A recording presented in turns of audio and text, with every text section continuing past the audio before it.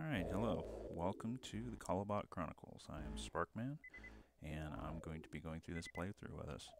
And this is a game called Colobot. It came out in 2001. It's basically a real-time strategy game with a twist.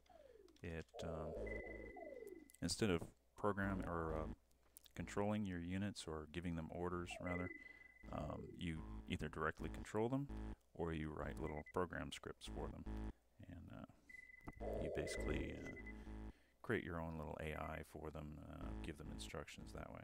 Alright, so I'm going to go ahead and create a new player with my name.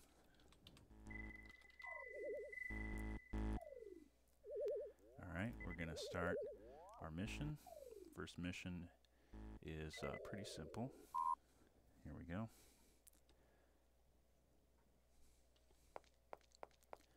Alright, it says to press F1 to get our instructions, so we're going to do that. Go to our little wrist computer. Here we go. Now, so it just gives some instructions of what's going on, gives you some background information, tells you you've been selected for the program, yada yada. Alright, so what it says here, we can actually expand this text a little bit so you can, so it's a little more readable.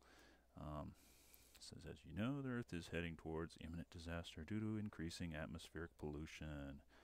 Your mission consists of exploring neighboring galaxies with the hopes of finding a planet that will be suitable to human needs and possibly serve as a shelter for mankind. You will be on your own for the entire mission, but your spaceship will be carrying a few bots along. 8 months ago, an expedition composed entirely of robots was sent across the cosmos with the same objective.